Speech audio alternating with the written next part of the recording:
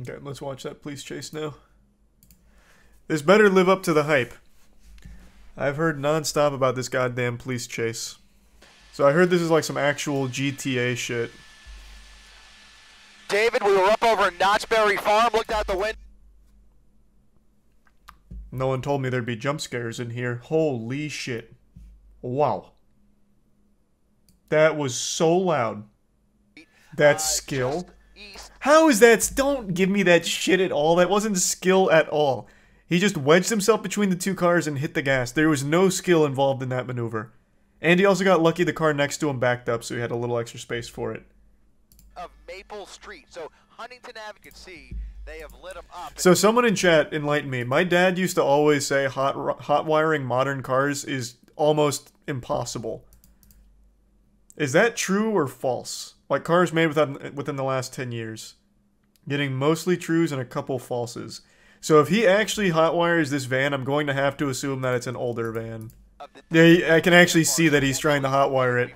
He's got the alarm going off. Oh, he's done it. Look at this. Ramming into the front of that black and white. The cameraman sounds excited. Oh shit.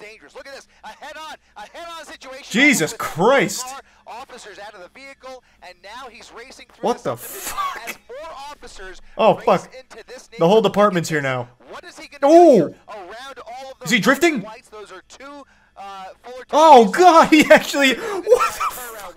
Look at this. Whoa! Did you see that drift?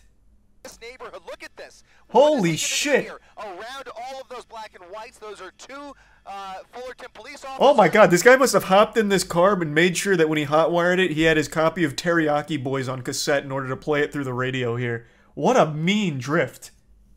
Who's pretty much out of pocket. See, like right there, I feel like if he had just stopped and like hid somewhere, he might have been alright. This guy is just a piece of shit though. Hitting so many cars, endangering all these civilians. I'm no fan, but it's hard not to appreciate the entertainment of a good chase. Especially one where there's no one that's injured. Oh! Damn, the chopper's in it!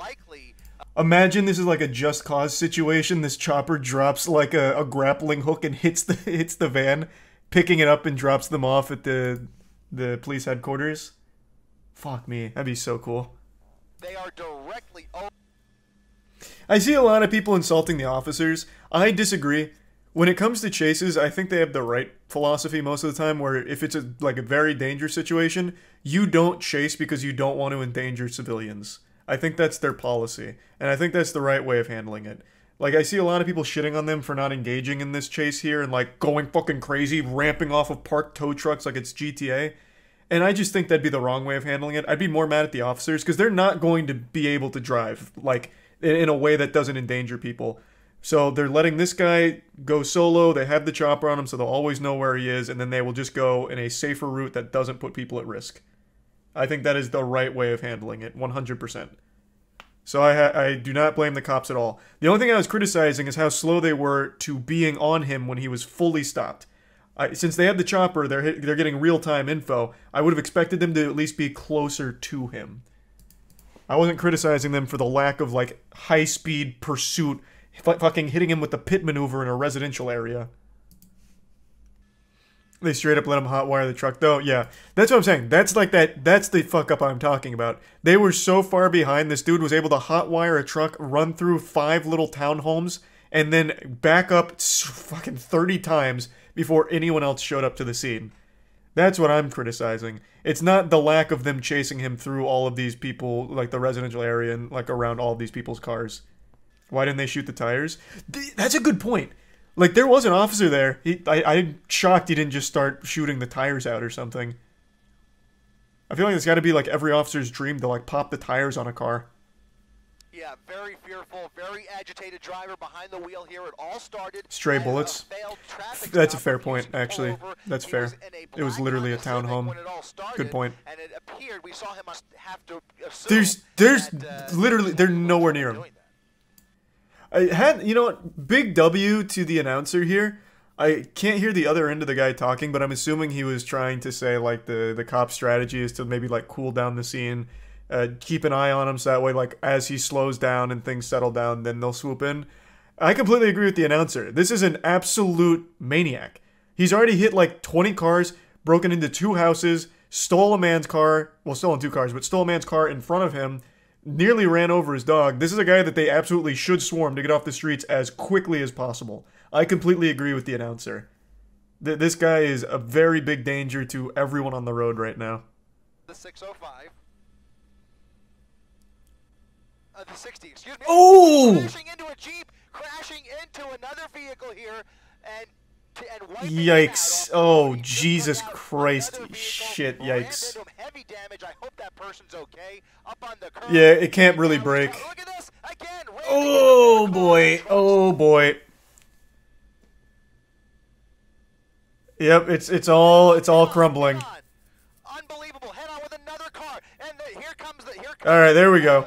Not even a pit maneuver, but they rammed into it from behind, into a gas station. Folks getting gas at the corner of Gale and Hacienda, into a gas pump. This has to be where it ends. There's no way. Probably, but no, he's going to put it in reverse. Back in reverse towards that deputy. Look at this. Ramming into the front end. They're shooting. They're shooting at him. They're shooting. We're going to widen out, and they are now firing into the cab of that pickup truck. Unbelievable. They are using force. Deadly force is being employed at this moment. So I will say I did know that they shot him. He doesn't die. He survives the shooting. I did know that happened. I knew it ultimately ended like that. I just didn't know how we ever got to that point. Is this still going? No, this is absolutely no. This is absolutely where the chase ends. There's no shot. Fire situation. They arrested some random guy? What? Oh, what? Why? Yes.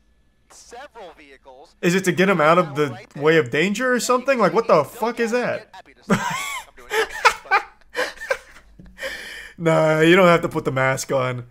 Man, I had a lot of fun. It's a real shame that it's over now. I hate to say it. Or, I mean, wait, no, it's good. Oh, hey, here we go. Wait, no, they're both in this one. More than 120K raised for men who had their vehicles stolen. And luckily I now have to pay for the LA Times in order to access this. Oh, never mind, I can just allow ads. As if, no shot. Let me get another source. Is there no updates on the suspect? What the fuck is this? DUI suspect on horse leads Whittier police on chase. How many police chases do they have in this area?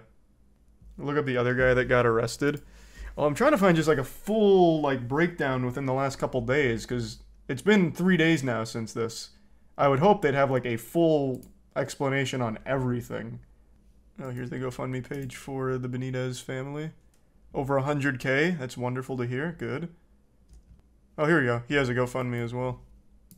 38K. Not as much.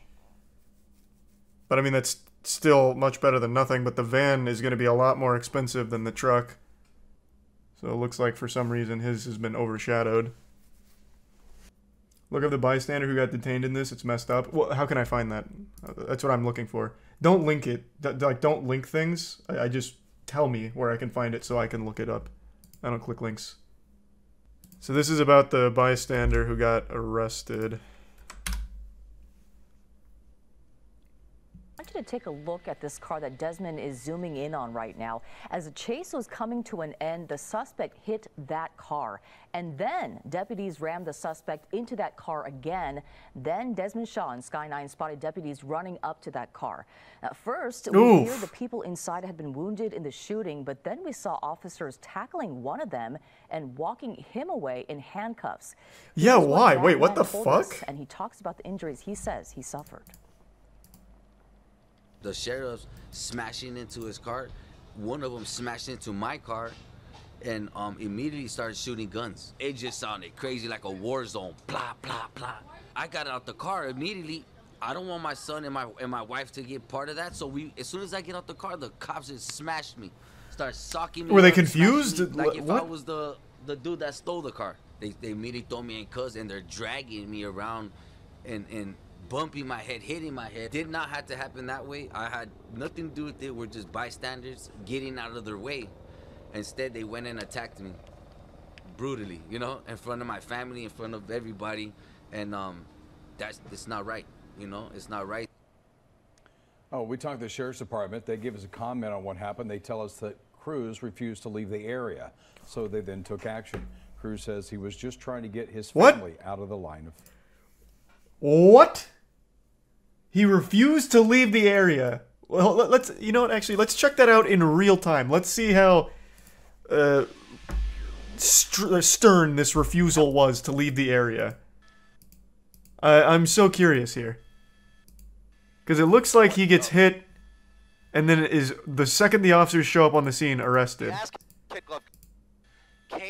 Okay, let's see. I'm curious. That driver's side, you can see even a pit maneuver, but they rammed into him from behind into a gas station. Okay, so that's his car's now just been hit again. Into a gas pump. So his car's been hit now twice. He's going to try and get out probably, but he's going to put it out in reverse. Back in reverse towards that deputy. Look at this, ramming into the front end. They're shooting at him. They're shooting. We're going to widen out, and they are now firing into the cab of that pickup truck.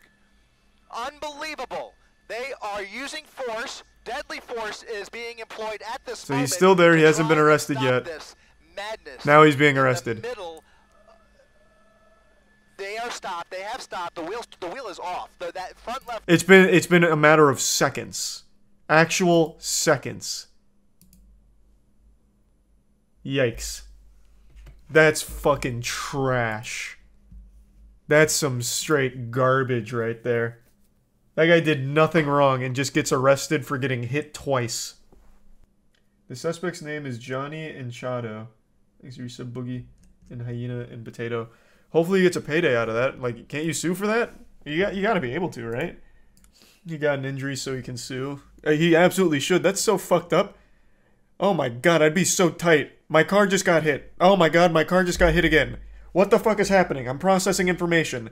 Okay, honey, what do I do? The cops are here, they're shooting. Do I pull out and run, or is that gonna look suspicious? I don't know what to do. Holy fuck, they're opening my door. Oh my god, I'm being arrested. It's been 20 seconds. Like, they want him to literally be like a speed runner to immediately make this decision instantly in an intensely stressful situation after being hit twice out of nowhere. That is outrageous.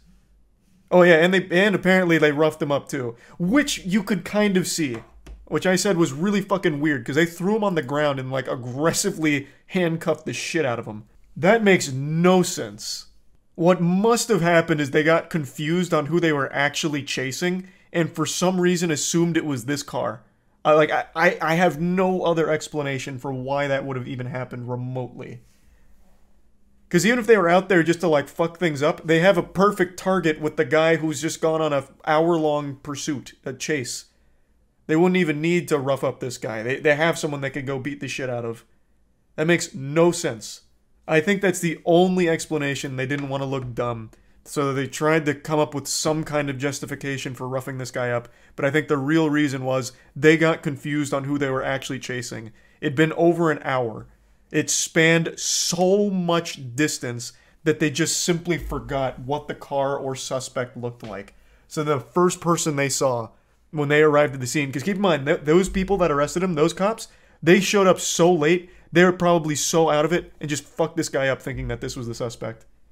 That's the only thing I can make sense of. Just actual idiots. Why lie when asked about it? To look less stupid? I have no idea. I don't work for the department. I have no fucking clue. They didn't get confused. I see no other reason why they would have. I see people keep saying racism. They had no idea this guy's race when they got there. They literally ripped the first guy out of the car they saw. I don't think race came into play at all. They legitimately showed up and ripped this man out of his car. He was out of the car? No, he wasn't. Was he? Am I getting confused on which one's him? Because look, they opened the door right here. Right there. Right there. Unless he was opening the door from being outside. I guess that's possible. It's kind of blurry, but to me it looks like they pulled him out of the car. When? It opens right here and the cops are already surrounding him. Earlier he was out? Okay, hold on. Let me go back to the full one. The camera pans off it, so I can't know for sure, I guess. Is this him standing out there? I was under the impression this was one of the cops. Into the cab of that pickup truck. Unbelievable. They are using force. Deadly force is being employed at this moment to try and stop this madness. in the middle. So then he starts getting arrested up there. The wheel is off. Oh, you're right. Yeah, there was him standing out there. I thought that was one of the officers. Yep. Is it still going? Oh, you're right. Okay, sorry. I thought that was one of the officers. He goes to get back in, and that's when they rip him out. Yeah, so that's what this is. So it's him opening the door, and then them taking him down. You're right. You're right. I thought that was an officer outside at the start. He's not following order. Yeah, that's just a dog shit take. I think real time, it was 20 seconds from the second time his car gets hit. That's 20 seconds of pure panic. Instantaneous chaos. 1 second you are parked with your family. Next second you've been hit by a pickup truck, and then you get hit again by the same pickup truck after a cop hits it. You're fucking stunned. You're not processing things normally. 100%. He gets out, he's confused, he's trying to make sense of what's happening, and then he goes to get back in, probably to leave, which I think would be the logical thing to do. That would probably be most people's thought process, like, holy shit, they're shooting, I'm gonna leave. And then that's when they throw him down. That is absolutely just big cop L. I don't think there's any excuse. Like, there isn't, like, yeah, there's, like, actually no time for him to not even follow orders. It is 20 seconds from the time his car gets hit the second time. Actual 20 real-world seconds. He's getting arrested right here, and the second time he gets hit was right here. Well, a little before that. But yeah, roughly like 20 seconds. What a wild situation. God damn. That was a crazy chase. They used the homeless man's shopping cart as cover, did they? You're right. What? Okay.